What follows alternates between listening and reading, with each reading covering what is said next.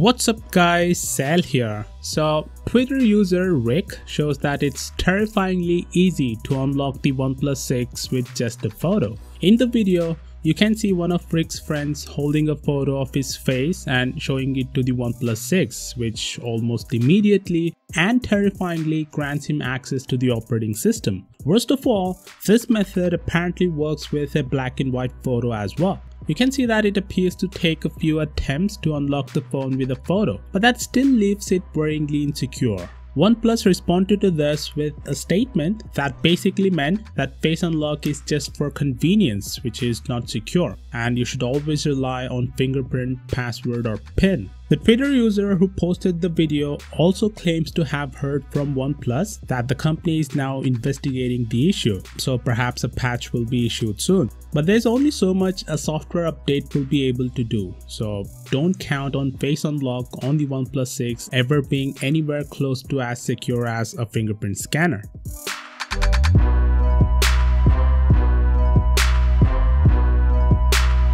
Pete Lu, the CEO of OnePlus, has confirmed that the company will stick to its current plan of launching only flagship smartphones and has no plans to launch a mid-range phone at least until 2021. So for the next 3 years, there won't be a successor of the OnePlus X or any other mid-range phone from OnePlus. By sticking to just one device, OnePlus's growth is obviously limited, but the overall strategy certainly seemed to be paying off. After all, not only is the brand relatively successful in the unlocked smartphone segment over in the United States, but it also had the best-selling premium smartphone in India during Q1 of 2018. Putting OnePlus in second place in terms of flagship shipments behind only Samsung with its Galaxy S9 Duo. So that being said, let me know your thoughts on this in the comments below, and I'll see you all tomorrow.